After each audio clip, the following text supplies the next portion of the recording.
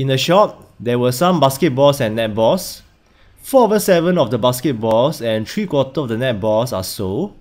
They were an equal number. Okay, notice that I bold the words equal number. Okay, you will understand why later. Alright, there were equal number of basketballs and netballs left. If there were 35 more netballs than basketballs at first, find the number of netballs in the shop at first.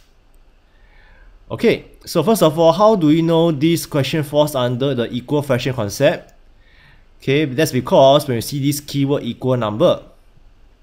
Okay, so this question says that after 4/7 of the basketballs and 3/4 netballs are sold, there were equal number of basketballs and netballs left.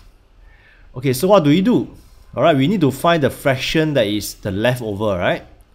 Okay, because if 4/7 of the basketballs are sold, in that case, okay, what is the fraction of the basketballs leftover? Okay, that's right, right? You take 1 minus 4/7, you get 3/7. Okay, this should be quite straightforward to you. Alright, this will be the fraction of the basketballs that are left. Then same thing for the netballs. You need to take 1 minus 3/4, you get 1/4. Okay, so this will represent 1/4 of the netballs left.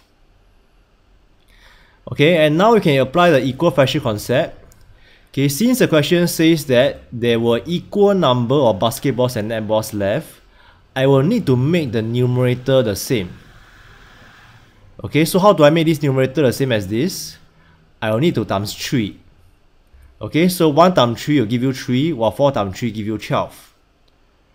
Okay, and after you have made the numerator the same, we can now compare the denominator. So the denominator for the basketball is 7 units, while the netballs will be 12 units. Okay, do you understand so far? Alright, so basically this is just applying the equal fraction concept. After you have made numerator the same, you simply compare denominator, and this denominator will stand for the number of units of the basketball at first. Okay, take note, right? This is at first, okay? Not the basketball sold. Alright, because remember, right, the leftover is 3 units. Alright, and this will represent the number of basketball at first. Okay, same thing for netball, right? So netball's leftover is 3 units, and 12 units is the netballs at first. Okay, so now how do we find 1 unit? The question says that there were 35 more netballs than basketball. So what do you need to do? That's right, okay, you need to find a difference. Alright, so 12u minus 7u will be 5u. So 5 unit will be 35. And 1 unit will be 35 divided by 5, which is 7. The question asks for a number of netballs at first. So the answer will be 12 unit, which is 12 times 7, which will give you an answer of 84.